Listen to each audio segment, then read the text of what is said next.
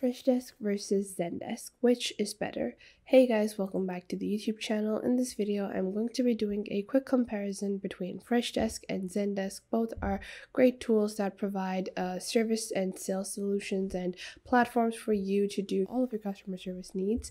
So both of these platforms have specific versions as well for sales or for marketing or for just general customer service management. And I'm just going to do a quick comparison between the two. So let's get into it. Now, before I jump in and show you guys the actual platforms, I'm going to do a quick comparison between the prices of both of these platforms. Now, starting off with FreshDesk. FreshDesk is starting off a bit on the upside because FreshDesk has a free version. And on the free version, you can start with unlimited agents, so you can add as many people as you want. You also get email and social ticketing, ticketing dispatch, knowledge bases, trend reports, data center, and team collaboration, while ZenDesk does not have a free version whatsoever. So that is a bit disappointing when you want to use a sales or a CRM software for free. So if you're looking for a free CRM software, then you definitely cannot check out ZenDesk because they do not have a free version, but they do provide free trials of their paid plans. Now, taking another look at the pricing, FreshDesk starts at $15 per agent per month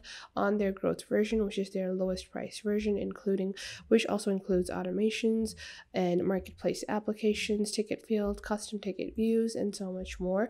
While if we take a look at the lowest paid version of ZenDesk, it starts at $49 per agent per month, and they have a ticketing system, messaging, SMS, email, and voice support, help centers, AI-powered automated answers, unified agent workspace, and robust APIs as well.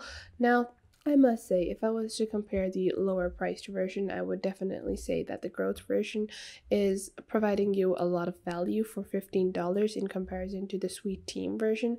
Although the Suite Team version does have like a lot of features that are not provided in the growth version of FreshDesk, it still is not as great as the price that you're going to have to pay on ZenDesk. So next up, on the Pro version of FreshDesk, you have $49 per agent per month, where you also get round-robin routing, custom roles, reports, and dashboards, customer segmentation, so you can segment different customers, and then you have a multilingual knowledge base support, you have API limits, and you can include up to 5,000 collaborators. While on ZenDesk, if we take a look, that this is like the actual comparison to their lowest price version, which is the Suite Team, but if we take a look at the Suite Growth version, they have help centers, they have AI-powered automated answers, up to 100 of those, they have unified agent workspaces, out-of-the-box reporting analytics, and a AI-powered knowledge-based system, including online help support and email and phone help support from the ZenDesk team, and multilingual support and content. You also get a self-service customer portal. Now, you can see that this is just a general comparison.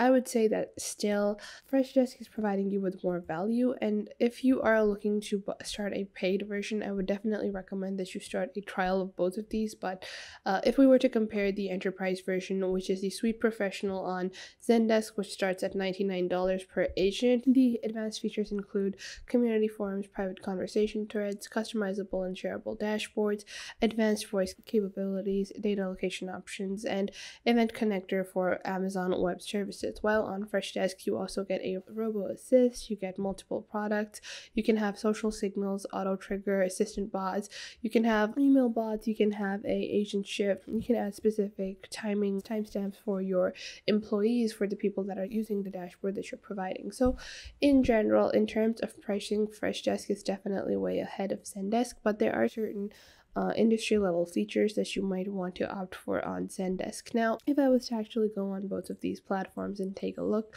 this is the basic platform of FreshDesk. It's pretty neat, and I do like their overall dashboard. It's neat and it has all of your basic information.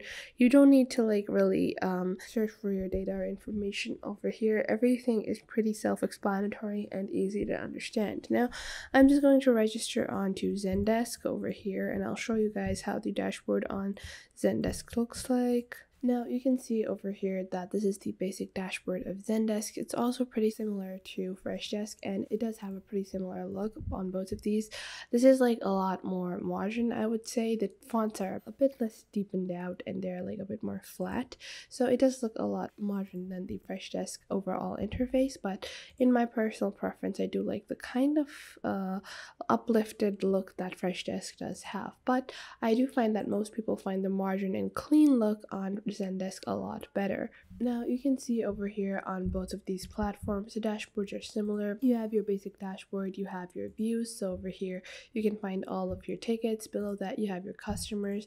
After that you have your organizations, and then you have your analytics, and then your basic settings on ZenDesk. Now if you go on to FreshDesk over here, you have your dashboard, you have your tickets, you have contacts, and you have your like general contacts, and you have separate contacts and then companies.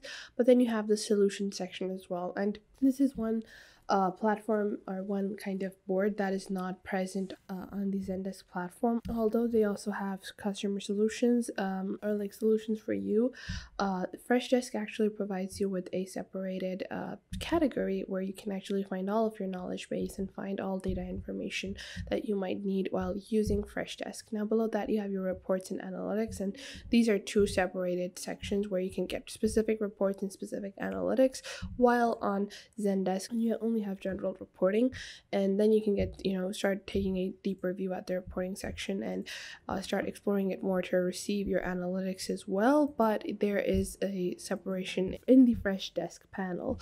Now if you were to actually begin using and starting your ticketing system, if you click on over here, and you're going to see on your top you have your messaging, calls, you have your notifications, and you can't really create new tickets over here. You're going to have to click on here on the left top, and you can choose if you want to create a ticket, user, organization. It's pretty similar on FreshDesk as well. They just have their new button over here on the right side where you can choose to create a new ticket, email, contact, or company. So in general usability, both of them are same. There are certain features that you're going to find that ZenDesk actually excels in, because ZenDesk is a lot more professional. If you were to work at an enterprise level, you would feel the difference with ZenDesk. But if you're working in a small business or a small company, you only have like a couple of thousand people, then you can definitely choose FreshDesk, because they are also available for free, and you're gonna end up paying a lot less money for FreshDesk. But if you want some enterprise level features like their overall ticketing system, their automations, their AI bots, and their customer support, then I would recommend that you should try out ZenDesk as well. In my opinion, go with FreshDesk and try out both of these, but in my opinion I have found FreshDesk to be a lot simpler and easier. But if you want to try out ZenDesk as well, do give it a shot. And I hope you guys found this video helpful and you're now able to choose the better sales and CRM software for you. And to end it on a good note, I would like to request you guys that if you found this video helpful, or if you found this method exactly what you wanted or what you were looking for, consider subscribing to our YouTube channel and sharing it with your friends and family who might learn a thing or two from this video, or learn a thing or two from the hundreds of videos that we have on our channel. And of course, if you have any questions, any queries about anything in this video or related to our entire channel or any of our videos, make sure to leave a comment down below and ask us what you want from our videos. I tried to cover everything I could in this video, but if you want to see more details of the methods or the ways in this video, just let me know in the comments down below, and I'll be sure to make more videos on your suggestions. At the end of the day, it's all about providing you guys with valuable content that could help instill a positive change in your life, and hopefully your friend and family's life as well. And at the end, I would like to request you to make sure to hit that like button and subscribe to our YouTube channel, as it helps out our videos a lot. And again, thank you so much for watching. Till next time, goodbye.